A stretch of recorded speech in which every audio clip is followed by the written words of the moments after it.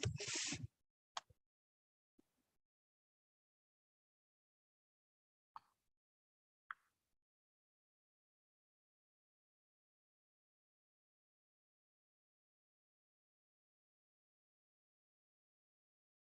37th Circuit Court is now in session with the Honorable Brian K. Kirkham presiding. Calling case 2021-1378 PM Alyssa Besor versus Jordan Besor. Today is Monday, March 20th, 2023 at 8:59 a.m. Court will note the appearance of Ms. Thomas on behalf of the plaintiff, Ms. Henderson on behalf of the defendant. This matter is before the court on the defendant's motion to reinstate parenting time. Ms. Henderson. Good morning, Your Honor. Thank you. On January 23, this court held a hearing on plaintiff's motion to suspend parenting time. At that point, I was not yet retained by Mr. Besor, and unfortunately, he did not appear to the hearing, having received the notice of that hearing just Thursday the week before and not being able to retain counsel. The court did suspend his parenting time. That was the only ruling of the court, and the court stated it would entertain motions to reinstate parenting time. Immediately upon being retained, which was approximately 4:58 p.m. on January 23rd, the day after the day of the hearing, but after the hearing occurred, defendant's counsel emailed plaintiff's counsel asking if a resolution would be possible. I would ask the court to note that plaintiff's counsel provides an untruthful statement in her response stating that I contacted her prior to the hearing, which is completely false. I did not even meet with Mr. Besor until approximately 3:30 p.m. on the day of the hearing, Your Honor. So I would ask the court to note that and see what other things are untruthful in that response provided by plaintiff's counsel. Upon speaking with plaintiff's counsel, it was determined that even though there are no formal rulings made or conditions for reinstatement of parenting time, that my client would undergo an independent psychological evaluation. And immediately upon having agreed on that, my client reached out to Life Coach Psychology, which is located in two offices. One of them is about 15 minutes away from my client's residence and his place of employment in Berrien Springs. He resides in Niles. And so my client scheduled his independent psychological evaluation through my participation on the NA case rotation. I know that Dr. Haugen was at that time booking well into spring. And so Life Coach has been used by this court more often recently because Dr. Haugen is so busy. My client attended the independent psychological evaluation on February 14 and March 2nd and completed a comprehensive evaluation, the result of which was provided to plaintiff's counsel on March 8, 2023. A copy of this evaluation is attached to the motion. I understand that plaintiff's counsel is stating it's hearsay. However, I do have concerns about the court granting the motion based on completely hearsay allegations that were contained in that motion, Your Honor. And had my client appeared, I don't know if the court would have made that ruling. The results of the evaluation verbatim state that there is no evidence that Jordan Besor is an angry and aggressive person, and there is no indication from the evaluation that this would point him to being an unsafe parent. The traits that were revealed in the test have no bearing on the quality of his parenting of his children, Your Honor. There were no specific recommendations made based on nothing essentially harmful in his behavior or traits found as relates to parenting. However, Mr. Besor re-engaged in weekly counseling through Life Coach Psychology that he has been attending at this point every week after work. During that counseling, Your Honor, he is working on healthy relationships. He is working on issues of substance abuse, any other issues that were mentioned in the independent psychological evaluation, such as anxiety, insecurity, and difficulty with socialization. And at this point, defendant has done what was communicated with plaintiff's counsel He's willing to provide any and all releases necessary for Ms. Thomas to review his progress. He is willing to continue and plans to continue that counseling on a weekly basis. Your Honor, we're asking that his parenting time be reinstated. Any of our requests resulted in very brief video parenting time, mostly with his daughter, Mia. However, I do have to say that after the filing of the motion, plaintiff allowed the son to call my client, Brody, and Brody acted like nothing happened, told his dad he missed him. So clearly the allegations of him being afraid or not wanting to have any contact with my client do not check out at this point, Your Honor. We're asking that my client be granted his parenting time that he has pursuant to the judgment of divorce. He has spring break this year with the children. He would like to exercise this parenting time. He is willing to have his mother supervised it if that makes plaintiff more comfortable. He is going to continue mental health treatment, Your Honor, at this point. He's willing to do whatever the court needs him to do to get his children back. However, I think he has shown through his participation in the evaluation and counseling already that he is acting upon his desire to see his children again. Thank you, Your Honor. Ms. Thomas, what's your response, and address, if you would, if there's any, your client's agreeable if in fact the paternal grandmother does supervise? Okay, thank you, Your Honor. Your Honor, first of all, I would apologize that I noticed that our response had the former counsel as opposed to Ms. Henderson on it. I do take exception to Ms. Henderson's comments this morning regarding what time of the day we spoke on that Monday. In that I leave at 4 p.m. on Monday, every Monday, so that's not correct. So I'm not sure what that's about, but whatever. Although counsel alleges that the order of this court was based upon false allegations, defendant did nothing to let this court know and or otherwise, acknowledge that he was even aware of what was going on. He obviously, now we know he did have notice, he had proper notice. He failed and or refused to attend the January 23rd, 2023 hearing, even though he knew it was about having his parenting time suspended. He still did not attend. And that's interesting because it's not as though he didn't know how to ask for an adjournment, because in fact, he had asked for an adjournment in the enforcement portion of this case. So he did know how to ask, he just didn't. Since immediately prior to the entry of the judgment of divorce, the defendant has repeatedly alleged plaintiff is lying to the court, but is yet to offer any evidence of same. And in fact, failed to file an answer to this or otherwise respond to this present motion. There still is not a response to this motion in the court file, allowing this court to believe that the allegations that were made by plaintiff are in fact truthful. And that did support a suspension of parenting time. The suspension of parenting time was not about plaintiff attempting to interfere in defendant's relationship with the minor children.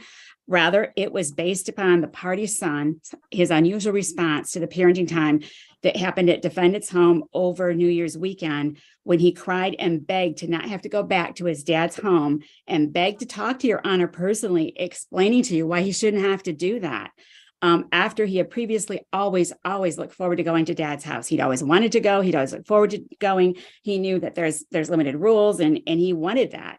That combined with the defendant's history of mental health issues, his violation of the plaintiff's personal protection order against him, and then plaintiff becoming aware that there was domestic violence at plaintiff's home, and apparently that weekend, not in front of the children, but apparently it wasn't the first time of domestic violence in defendant's home. And therefore, in that time, our plaintiff's understanding is that the plaintiff's then girlfriend ended up with broken ribs. So clearly there's a lot more than what counsel would have this court believe. After conferring actually with the defendant's mother, that's when, in fact, plaintiff decided that, the parenting weekend was missed. And based upon the totality of all of that, she decided that this was the absolute only way to go at this point. Although there was an agreement that a psychological evaluation should occur, defendant at the apparent discretion of or direction of his counsel selected his own evaluator, wherein as we had requested Dr. Haugen. I note that Lady Henderson did indicate this morning that Dr. Haugen is gone apparently until spring, but that's not true. I have talked to Dr. Haugen numerous times over the past 3 weeks, so definitely that's not the case. He's in fact I could have gotten him in that same week. I just didn't know until after that was the day of the appointment that I found out. So obviously it was too late. The purpose of the evaluation was to determine the presence of anger and or aggressive issues and was to be inclusive of an alcohol and drug assessment, which has not yet been completed. The defendant has a history of mental health issues, which led to the inclusion of language in the judgment of divorce that defendant shall follow all recommendations, referrals from his current healthcare provider regarding mental health treatment. He has failed to comply with that directive. More importantly, the party's minor son is experiencing some significant trauma at the thought of having to go to in-person contact with defendant. He's working with the resilience coach at his school, which is a Mr. Tramonday, and he's helping him kind of with his emotions, but also helping him with skills to kind of help when Brody's frustrated. Both children are scheduled for counseling evaluations to determine their needs. Even though there is no order for plaintiff to do so, she has in fact been allowing telephone and video chat contact with the defendant. The older minor child is still extremely upset and refused to have any contact for several sessions.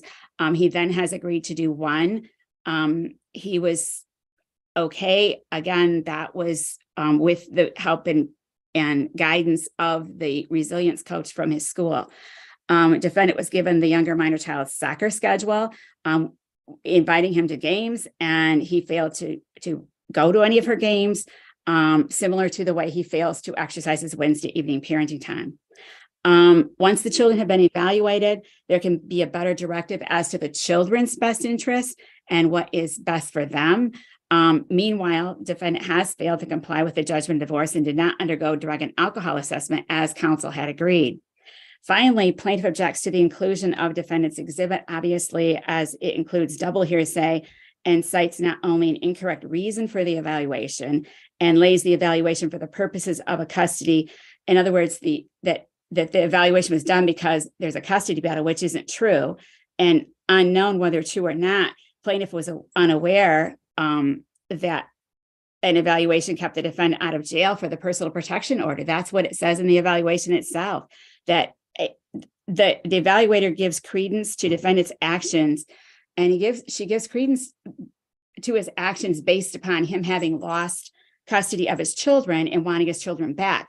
But what the court needs to realize, it wasn't that he lost his children's parenting time and then had these actions. These actions are the reason that he lost parenting time with his children. And again, we just want the children to be safe and what's in their best interest. Based upon the inaccuracies, the results cannot really be for the purpose of the test and the reason for the test and what it's about. I don't think that the results can even be given credibility. We do know that this morning counsel has indicated that he has no anger issues and that we should go back to the way it was. But as recently as Saturday of this weekend, the defendant sent a text, mistakenly apparently, but still said a text that says, quote, "I'm going to tell this lawyer off. She's telling me I have court at 9 Monday. Then also a text saying, apologizing to his daughter and saying that he is just trying so hard to get you back and I just can't win. I worked 5 days straight and I'm just mentally exhausted. I'm so sorry, honey. I just want you back. But mom doesn't want that." Again, a violation of the minor child's inalienable rights, an attempt to get the child to be angry with mom because that she can't see dad and interfering in that relationship. So clearly there are still ongoing issues. We're asking at this point that, and I'm cognizant of the fact that counsel has indicated that grandma is willing to step up. We would be okay with supervised parenting time with grandma. We have a really hard time with the idea that after dad has gone for a long time now, without having the kids with him, that it would be for an extended 9-day period. So if we could somehow work that out and either trade spring breaks or something along those lines, that would be better. We're also asking that this court require defendant to comply with the mental health treatment as set forth in the judgment of divorce and comport with the parties' agreement regarding drug and alcohol assessment, with the defendant required to undergo any recommended treatment as a result thereof. It appears from the police reports that alcohol may have been involved in the what transpired between defendant and his girlfriend over the New Year's weekend. We're asking that the children be evaluated with recommendations for any treatment as it may relate to any kind of trauma from being in dad's care and improving their relationship with the defendant. The defendant be required to participate in any recommended therapy with the minor children as may be requested by their therapist. We're asking that the court require defendant to undergo the healthy relation. The plaintiff was told as part of the PPO case that defendant is to undergo a healthy relationships course. And that was supposed to occur in resulting from the personal protection order. There's no, in the violation thereof, actually, there is no indicator that that's happened, although that was part of the agreement and that was made with the plaintiff in that case. So at this point, based upon the fear and all of the other things with regard to his regular parenting time being supervised, the plaintiff is okay with that as long as it's supervised by grandma, meaning his mother, defendant's mother. But with the domestic violence and other things, we just, with no supervision, parenting time is not in their best interest until we find out what's going on with them. What is the reason for this happening? Because it was a 180 turnaround for the minor child, the older minor child. And let's look not at the defendant getting or not getting his parenting time. Let's look at these children and find out what's going on, why the big change, what's going on that's an exact opposite of what had been happening prior to that, and look at their best interests and their needs. So at this point, I would ask that the court not allow extended parenting time unless, if grandma's able to supervise it the entire time, that's fine, but we would need to verify that first. Otherwise, if it's just the alternate week parenting time, having grandma supervise is fine with the plaintiff. The defendant has not been exercising Wednesdays anyway, and I believe he has to let her know if he plans to in advance anyway. So I don't know that that's such a problem because, again, grandma could contact her and let her know. But at this point, to go back to the unsupervised schedule. Until Thomas, please wrap this up. I don't have all morning for this, okay? That's fine. Yep, that's fine. So to go back to the unsupervised parenting time without finding out first what's going on with the children and their best interest is not good. It's not a right decision in this case. Okay, thank you.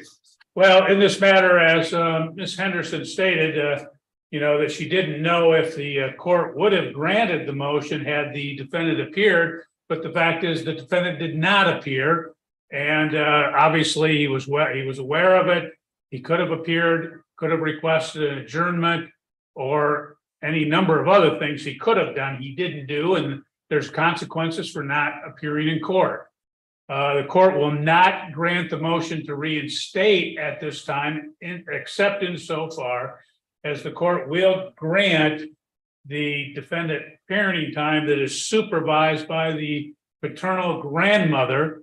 And the provisions are such that the grandmother has to be present at all times during the parenting time. So if she's not able to do so, then he wouldn't get that particular parenting time. Court will do that. The court will order that the children would continue in counseling and the parties would participate as recommended by the counselor. Court would order that the defendant would participate in a healthy relationship course, and further that he would comply with all the provisions related to the judgment of divorce. And court will allow you, Ms. Henderson, to prepare that order, submit it under a 7-day notice of entry. And after we've had some of that counseling completed, have recommendation, then you can contact the court and we will set the matter for an evidentiary hearing. Thank you, Your Honor. Is the parenting time schedule provided Grandma can supervise as provided in the judgment of divorce at this time? I have not changed that other than making it supervised. Thank you, Your Honor. She will be able to supervise all of it. Thank you. Court will end this matter at 9:19 a.m. You're free to go. Have a good day. Thank you. Thank you.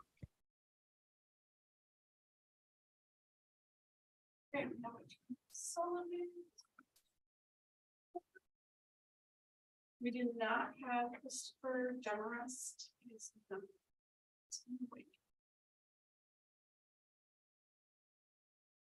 And that's Zoe's client. Oh, yes. There you go. Oh, yeah. Harrison's on mute. Okay, In case 2015-25 DM, Tara Demarest versus Christopher Demarest. Today is Monday, March 20th, 2023 at 9:19 a.m. Court will note the appearance of Mr. Sullivan on behalf of the defendant. This matter is before the court on the defendant's motion to hold plaintiff in contempt. Mr. Sullivan. Your Honor, a couple of things. First of all, the motion is laid out with particularity and proof embedded in it.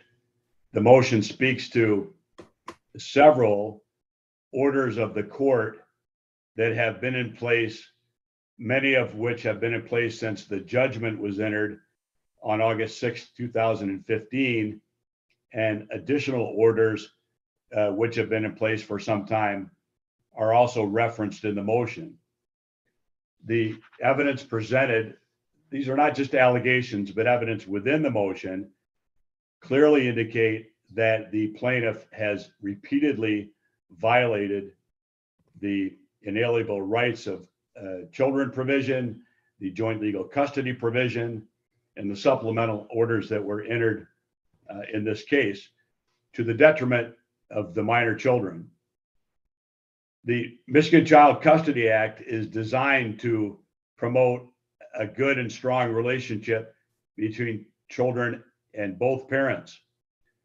The inalienable rights provision, supplemented by joint legal custody provisions, clearly order that each parent is to promote the affection of the children with the other parent, not directly or indirectly influence the children to prejudice the child from the other parent, to promote the affectionate relationship between the children and the other parent. You know, Judge, these are legislative laws and court orders that must be followed and repeatedly weren't to the detriment of the minor children. And for that reason, we are asking for the relief that we seek in the relief portion of this motion. There are several points that we request. First, we are requesting immediate compliance with the orders of the court that have been in place for reasons that are in the best interest of the minor children.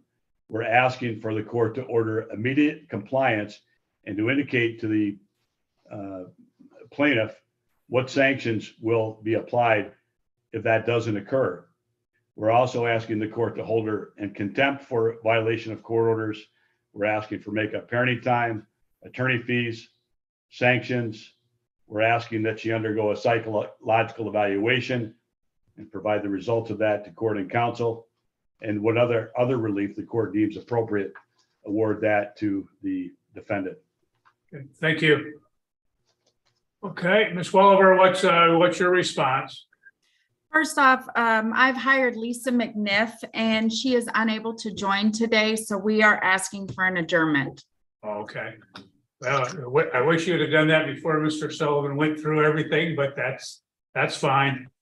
What we're going to do is, in this particular matter, is obviously Ms. Welliver does want counsel. What the court's going to do is the court is going to refer the matter to the referee for an evidentiary hearing on this particular matter. That'll give Ms. McNiff time to get into the case and to be able to respond. Further, the court will, however, note that the orders that are in place will remain in place and are enforceable. And if a party violates those orders, they risk sanctions as far as court cost, jail time if appropriate in these particular cases. So all I'll say to the plaintiff is make sure that you comply with the orders. If you don't, you do risk those particular sanctions. So, but we'll do. May I make, Yeah, go ahead. just one additional point. Judge, the defendant's parenting time resumes on Wednesday after school, and we expect compliance with that. I've said that the orders that are in place will remain in place. If they're not complied with, then that is a basis for contempt action. And so that's all I'll say to Ms. Welliver. She'll have to speak to her attorney. But the court expects that those orders in place will be complied with. So Thank you, Your Honor. we will refer the matter to the referee and you'll get a hearing date at that time. Thank you. Thank you. Court will end this matter at 9:24 a.m. You're free to go. Have a good day. You as well.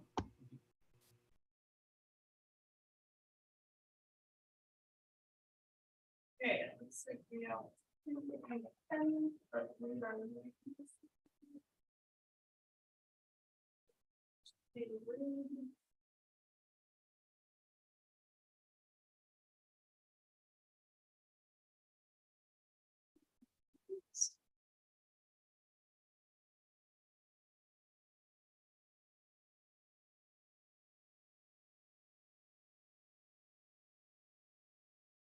Unmute. He's unmute. Unmuted?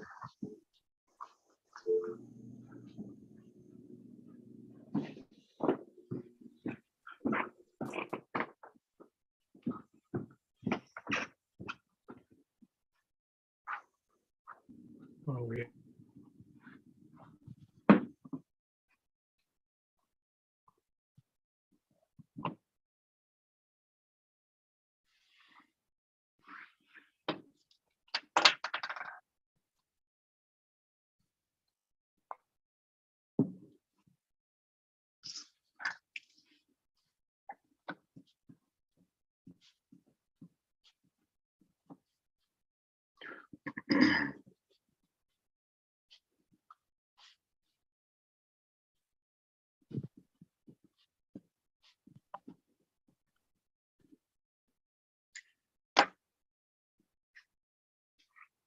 Oh,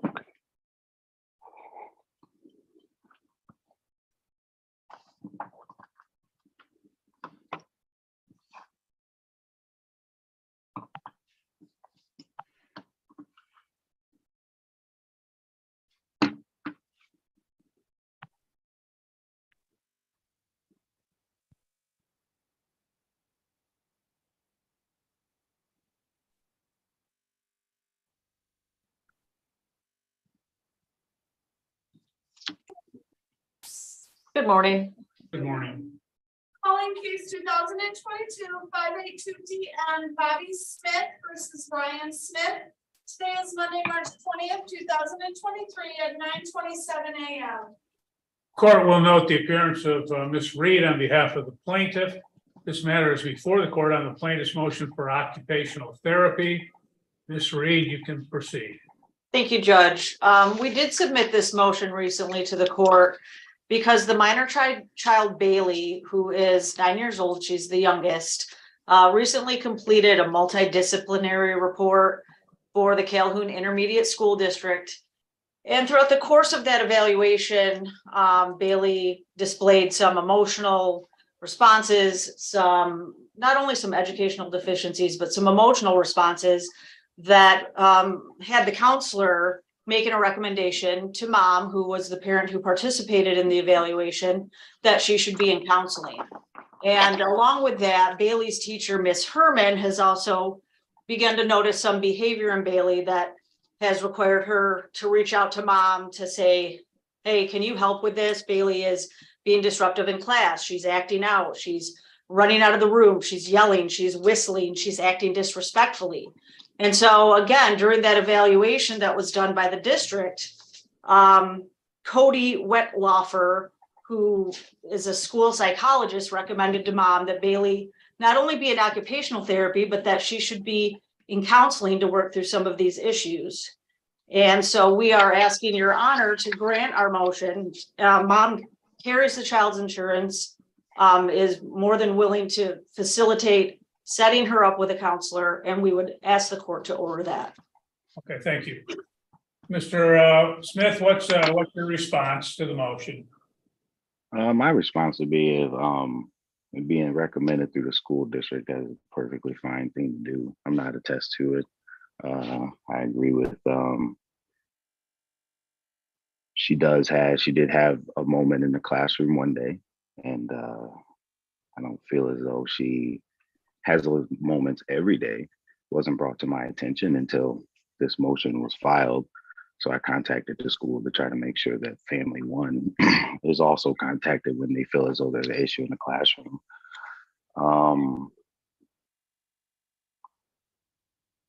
Yeah, I just think that, yeah, I mean, it's definitely something we can work on, and we'd like to try to make sure that she's taken care of. Okay. Well, it seems to be, again, a thoughtful, reasoned response. The court will order that Bailey would participate in occupational therapy and any other counseling that is recommended by the counselor, because I don't know what the counselor possibly will recommend. But again, I guess you say to eliminate having to come back, the court will order that counseling too, should other counseling be recommended. Ms. Reed, you can prepare that order, submit it under 7-day notice. I guess I'll ask at this point, I know we're supposed to be in later this week for a continuation of trial. Is this something that we should have completed before we continue with trial, Ms. Reed? What's your thoughts? Judge, I don't think so. You know, we've obviously been in front of your honor on this matter for over a year. The majority of our witnesses have presented, and at our last hearing, your honor had mentioned that our witness list was pretty well set. And so I think that my client would prefer to finish the trial, proceed with, you know, moving Bailey, and Braxton's also enrolled in counseling, continue to move those processes forward, but complete the trial this week. Okay. Mr. Brown, what are your thoughts on that? Mr. Smith? I'm sorry. Yes, go ahead. I was looking at something else. No problem, sir. Completely understand. I would have to honestly say that maybe we should wait until this is done. We still haven't received any type of paperwork on the evaluation of Braxton, which was done in December. We haven't received any of that. So we don't know exactly the guidelines of what was done or questions that were asked, answers, and all those good things. So I think maybe we should hold off and see, you know, what's exactly needed for Bailey. That way, going forward as a family, both sides of us can be fully prepared for what we need and what's being expected of us through the counseling, because it's not just for her, it's also for us. That's what the SMILE program taught us. So I think that would be my recommendation, Your Honor. Okay. Judge, Go ahead, Ms. Reed. I guess what I would say is that, you know, we would still maintain that we prefer to complete the trial this week. We believe that part of the reason that these children are having some of these reactions is due to the contentious nature of this case, and we'd like to get that put behind us so the family can begin to move forward. If Your Honor is inclined to adjourn the trial, I would ask that we be allowed then to modify our witness lists and our exhibit lists to include these counselors and their testimony, recommendations, and any reports that are completed in order to really get an accurate picture of what these children are experiencing. Mr. Smith, do you have any problem with at least at this point, if we do adjourn, that we would simply add the counselors as potential witnesses in this matter? I do believe that their report should be sufficient enough for the counselors. as opposed to adding them as witnesses. The report should be sufficient enough to tell us what's going on and what's recommended, Your Honor. Well, and I understand that, but there may be, sometimes you read those reports and there's a deficiency or clarification that you need. I don't want to foreclose Ms. Reed from using that. Based upon what's been stated, the court does believe it's appropriate, and the court does state that based on what's been raised, that it would be helpful to the court to have some understanding as to what those issues are affecting the children. And so the court at this point is going to adjourn the trial scheduled for later this week. But I will allow, again, the counselors to submit those reports to the parties and to the court. And should either party desire to have the counselors testify, that the court would allow those persons to be joined as witnesses in this matter. Ms. Reed, is it your motion? I'll ask that you would prepare the order which would reflect that. And then we'll proceed as soon as we get something from the counselor, the recommendation. When we do get those recommendations or report, Ms. Reed, contact the court, and we will set this matter so that we can get it completed.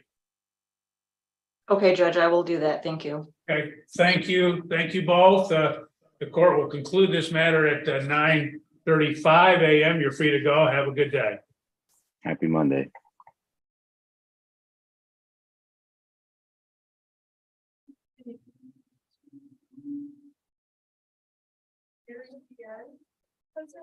Do we have that order in the file? He's noticed up a order revoking paternity. And okay, you'll have to send it to me because it's not in anything I have.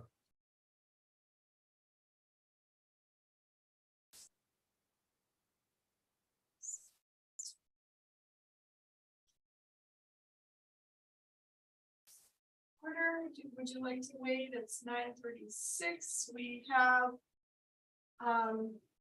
Jerry Diaz and Attorney Law.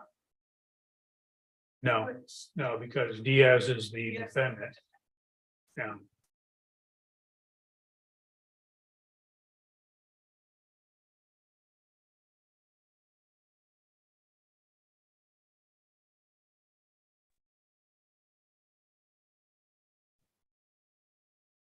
Please connect to audio.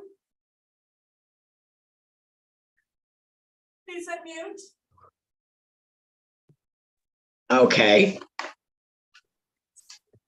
Paul, does your client plan on appearing this morning? He does not. How about Jason Jackson? No, That I do not. he told me, 2022 2792 DM Ramon Guerrero versus Jerry Diaz, an intervening party Jason Jackson. Today is Monday, March 20th, 2023 at 9:37 a.m. Court will note the appearance of Mr. Umlauf on behalf of the plaintiff. Mr. Umlauf has submitted an order for revocation of paternity and to add party in this matter. I guess I'll ask Ms. Diaz, do you have any opposition to that order? yes, sir. I've tried since the last court to get Jason to go and do the DNA. And he told the children last night, in the state of Michigan, I don't have no child. So I don't think he's planning on helping us out, sir, at Okay. all. Well, what we're going to do is, I understand that the court will sign the order. There is sufficient basis in the motion and at that hearing to order that he comply with and submit to DNA testing. So the court will order that. And if he's not going to participate or not willing, the court will address that at that time. But at this particular point, the court will proceed. Mr. Umlauf, has your client submitted, I don't recall the case, has he submitted to DNA testing? I don't believe he has, Your Honor. Why don't we do this, Mr. Umlauf? The court will simply, I'm going to change that, and I'd ask that you modify the order to state that the plaintiff and Mr. Jackson would submit, and at least, obviously, for purposes of excluding your client, I'll have that information available to us. So, if you would just change the order and make that addition, including the plaintiff as well, we'll be able to then exclude him if he is in fact determined not to have a probability of paternity. I will do that. Thank you, Your Honor. Okay, thank you. Court will end this